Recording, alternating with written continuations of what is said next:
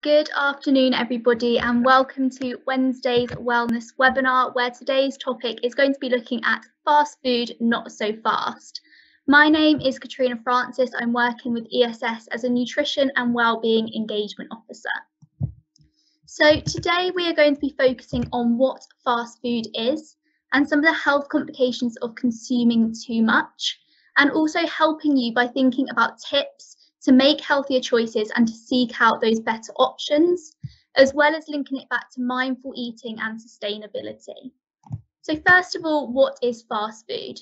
So fast food is easily prepared food, which is usually seen to be taken away, but it can also be served in snack bars and restaurants as a quick meal. So for example, if we take Nando's, under usual living situations, we might go there for a sit-down meal with a main, a side and a drink, compared to Subway, which we may have on the go and taking it away.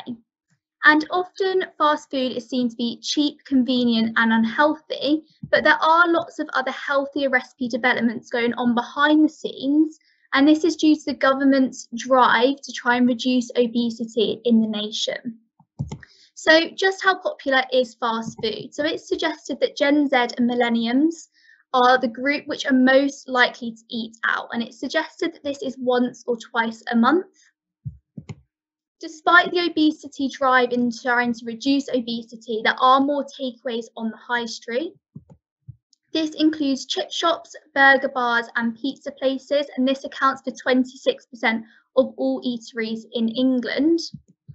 And also in 2018, it was suggested that on average, an individual spent £265 on takeaway meals. So it is interesting, it is popular and it is on the rise. And it would be interested in a couple of years' time to look back at this period where we've been in lockdown to see if these are similar or whether they're increased or decreased. Now, you might be thinking that during today's webinar, I'm going to be preaching that all fast food should be avoided always, but this is not necessarily the case. When we look at the Eat Well Guide, which is set out to look to provide us with a healthy, balanced diet, we can see in the bottom left corner processed foods. And this is where fast food fits in. So this is where the sauces, the crisps, the chocolate, the biscuits, and so on are. So fast food definitely does have a place within our diet, but when we do consume it, we need to be having it in moderation and as a treat, and it should not be consumed every day. So as I go through today's presentation, just remember that it should always be in moderation. And now, why should it be in moderation? And the reason is that it can be high in certain nutrients, which when we consume too much of them, can be detrimental to our health. So it can be high in energy and calories and fat, which can lead to weight gain. And then it can have that domino effect and lead to multiple of other health complications too. Be high in saturated fat, which can lead to a rise in blood cholesterol and risk of heart disease. Can be high in salt, which can increase our risk of blood pressure and treble our risk of heart disease and stroke. And finally, it can also be high in added sugar, which can increase our risk of diabetes and tooth decay. Along with being quite high in some of these nutrients, they can be low in other vital vitamins, minerals, fibre and antioxidants too. So the bottom line is that too much fast food can increase our risk of obesity and be harmful for our health. And not only will we see some of those longer term implications of consuming too much fast food, but we may also see some short term symptoms and side effects too. And that can include feeling lethargic as we're not fueling our bodies with all the correct nutrients which it needs. This can not only affect us physically, but mentally. So it can lead to cognitive impairment, mental health decline, and so on. Also, due to the lack of fibre, it can lead to constipation and bloating. Studies have also shown that fast food can lead to increased inflammation, which is shown up in some chronic diseases such as heart disease and so on. We can see a blood sugar spike, which if not controlled can lead to type 2 diabetes. And you may also see that your skin begins to break out, we become spotty, and our skin begins to deteriorate due to the lack of vitamins and minerals. And finally, we can experience tooth decay. First of all, we're going to look at the health complications of having too many calories within these fast foods. So first of all, it's important to mention calories are vital for our bodies. We do need them to keep us alive, for our heart to keep pumping and beating, for our hair and nails to grow.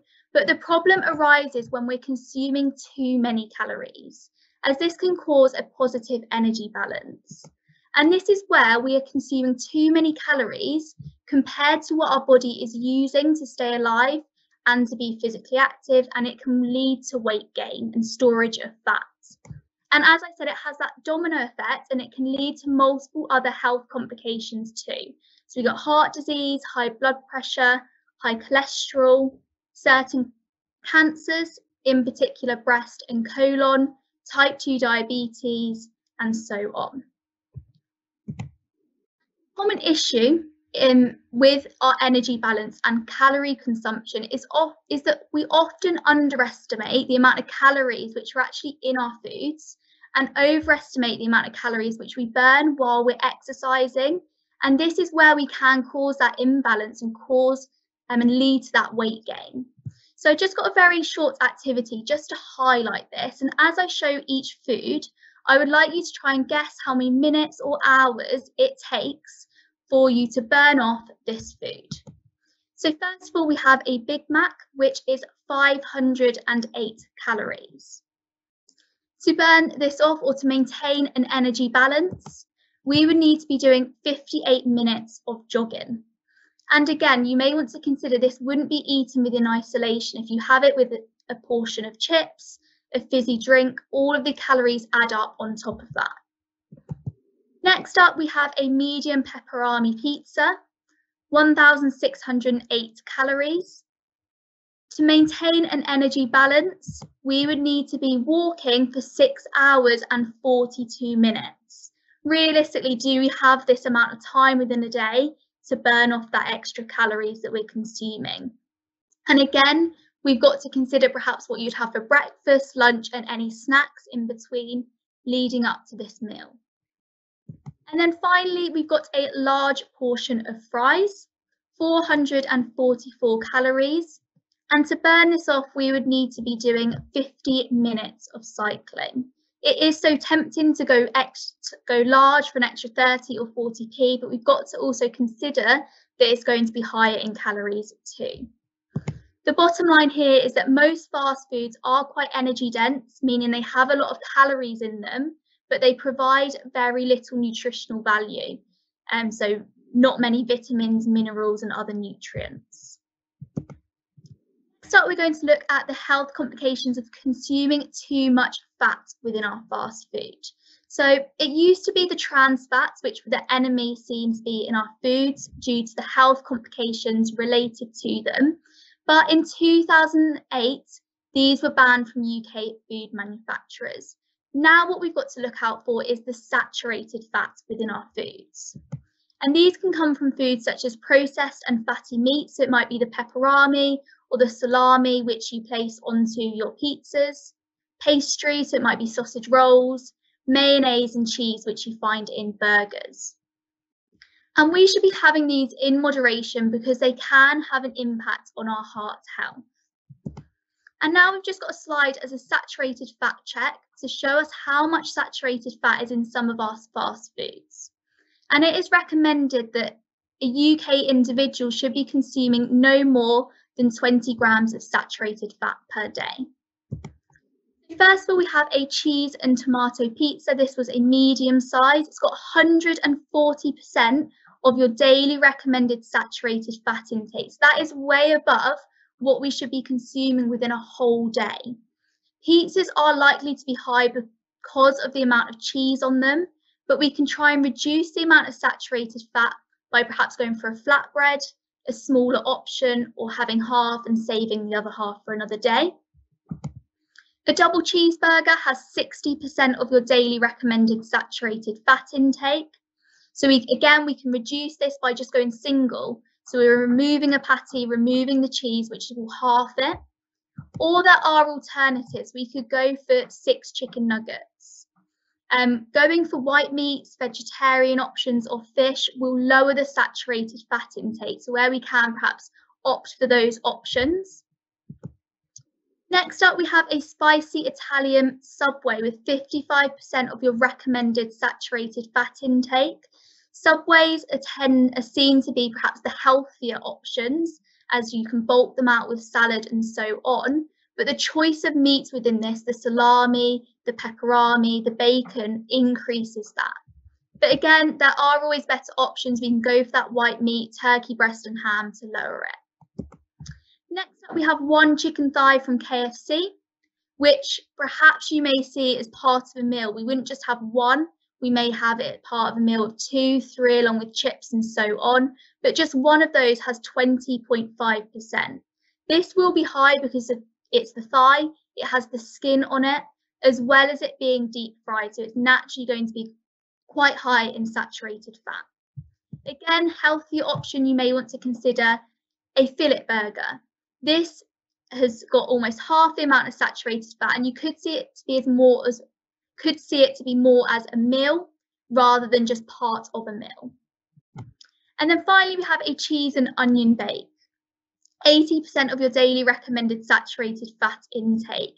And actually, something like this from Greggs, you might just have as a snack on the go, but we really have to consider this is a large amount of, or large percentage of the recommended daily. And everything from Greggs is going to be quite high because of the pastry and so on. So just think about the healthy options you can be making to try and reduce the saturated fat content.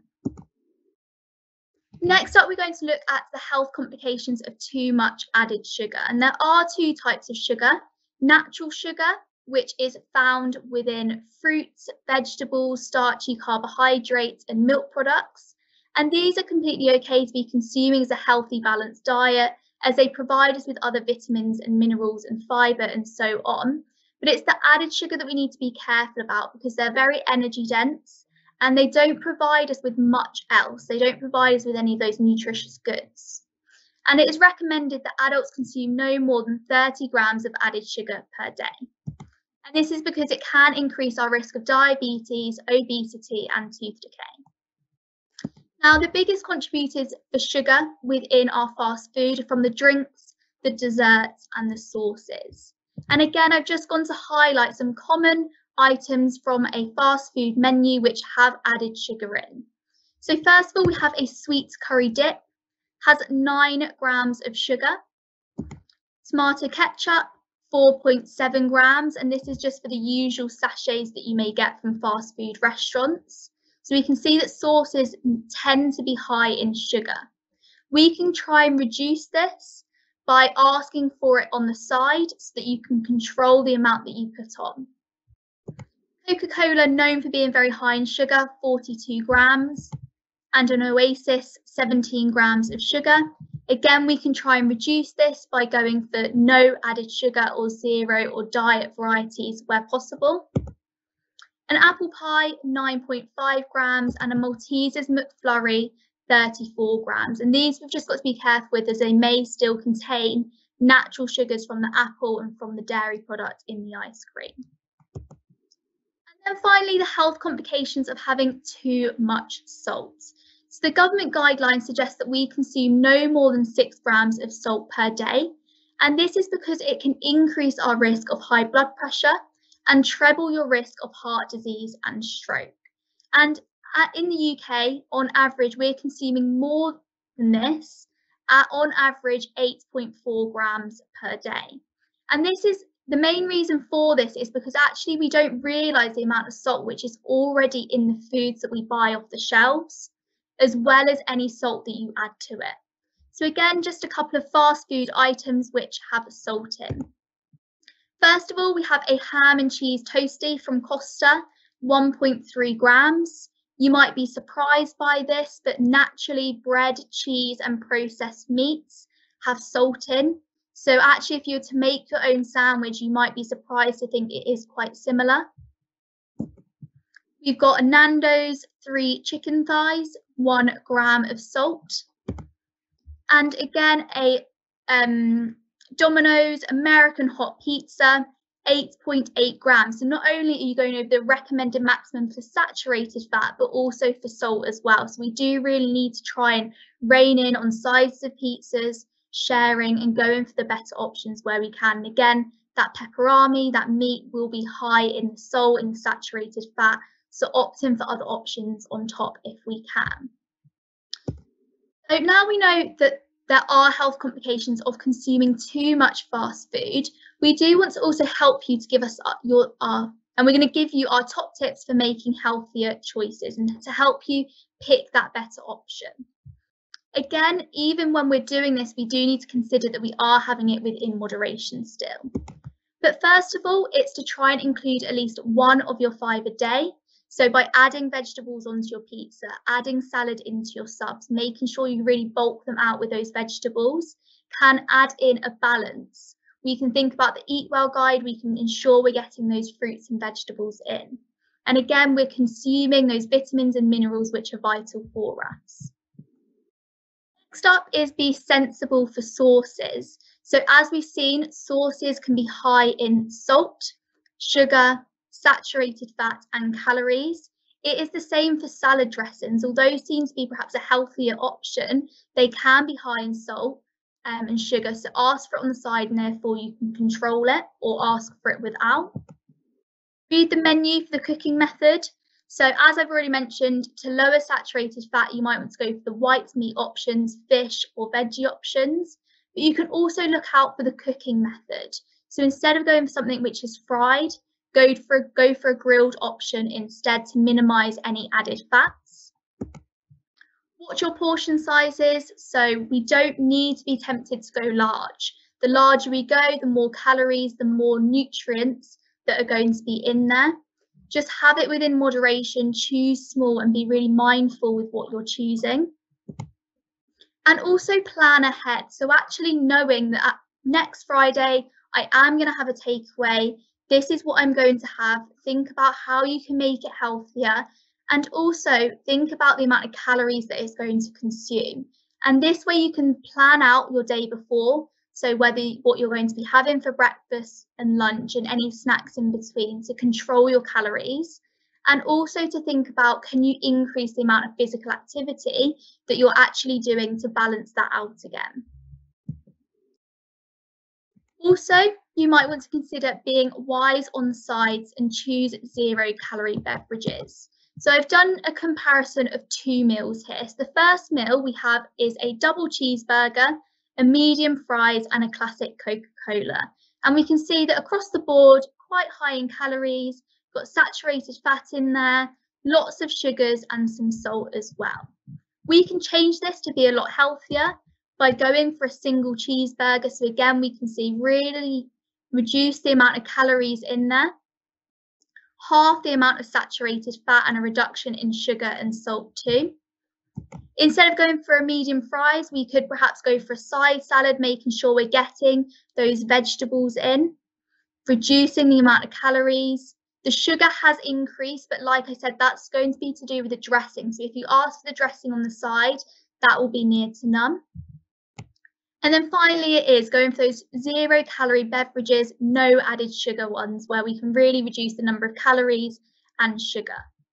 So as we can see, meal 1, quite high in calories, saturated fat, salt and sugar. Just by making small changes, thinking about what you could change it to, can really reduce the amount of calories to half, saturated fat, salt and sugar. So just be mindful of what you choose to go on the side of your dishes, as it will add up more to the calories. And also think about the drinks. So where we can, water, fruit juices, 0-calorie beverages and so on. So hopefully now you are more equipped, you're a little bit more knowledge, you've got some better ideas of how to make more mindful choices when you do eat out and when you do have fast food. But we also need to consider mindful eating.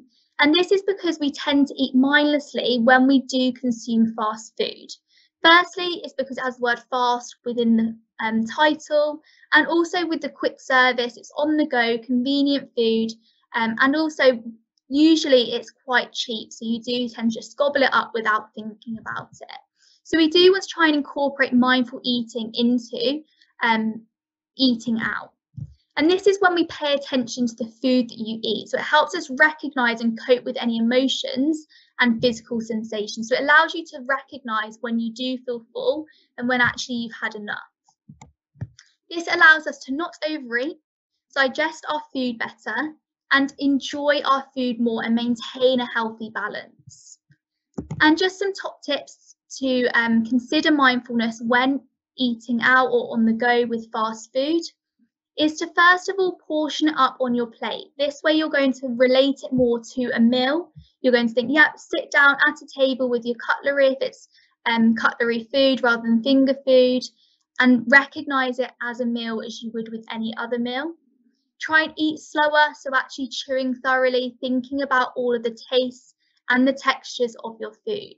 So try and forget that convenient on the go, let's gobble it all in one, think about it as a normal meal. And then finally, we also need to just think about sustainability of fast food. And often it seems to be quite negative, but we have seen fast food chains moving away from that low quality meat at affordable prices and mass packaging. So to begin with, McDonald's is a good example of this. They use 100% British and Irish beef. They're working at the moment with 20,000 farmers, supplying them with quality cuts of burger, and they're also approved by farm assurance schemes, so things such as Red Tractor. So we can know that they're coming from good places. They are using beef which comes from the forequarter and the flank, which is seen to be a little bit better quality. And also a good thing about McDonald's is that they're cooked between two hot plates rather than adding oil. So that as well is going to reduce the saturated fat content. Although it's still quite high, they are thinking about those healthier options and being a bit more sustainable. Mass packaging. So fast food packaging accounts for 10% of all waste produced, but actually we need to educate ourselves a little bit more about what is recyclable rather than just throwing it into the waste, as we aren't always necessarily sure with what is sustainable and so on. So just a quick one here, fish and chip paper, unfortunately not, because of the oils which have been soaked up makes it no longer recyclable. Indian foil cartons, they can be recycled if you give them a rinse, making sure there's no food left in them. Chinese plastic tubs, again, similar, making sure they've been rinsed, get rid of any excess food and chuck them in the recycling. Cups, whether this be coffee cups or soft drink cups, you do need to check with your local area whether they accept these. If not, if you return them to the store, they can dispose of them properly, or even better, getting yourself a reusable coffee cup. Pizza boxes, again, it's something that you need to check with within your local area. But if you remove all the insides, then it's a lot better. And then the one that's not recyclable is kebab polystyrene packages as well. So do just, again, don't forget about this. Do still be careful that we can recycle and don't contribute to waste and so on. So just a quick summary for us today. So first of all, just to highlight that not all fast food is bad for us. There's always that option to make things healthier by looking at the calories, saturated fats, salt and sugar. You can seek those healthier options and make those better choices. Even when we're doing that, we still need to be consuming them within moderation. That is something that I can't emphasize enough. It does need to be in smaller amounts and as treats. Obviously, don't forget to eat mindfully throughout and to check the packaging for recycling as well. Thank you very much for listening today. Just like to point out a few more things before we end. So first of all is our monthly newsletter goes out every month with new nutrition and wellbeing initiatives which are going on throughout the month. If you would like to sign up for that and get them sent straight to your inbox, please just give us an email. It's ess.wellness@compass-group.co.uk. And also check out our TikTok, Instagram and YouTube. We post weekly and monthly videos on there across all of them to give you tips and tricks, all things health and well-being. And finally, our inbox is always open, not only just to sign up for our newsletter, but also to answer any health and wellbeing related queries. Thank you, everyone. Enjoy the rest of your day.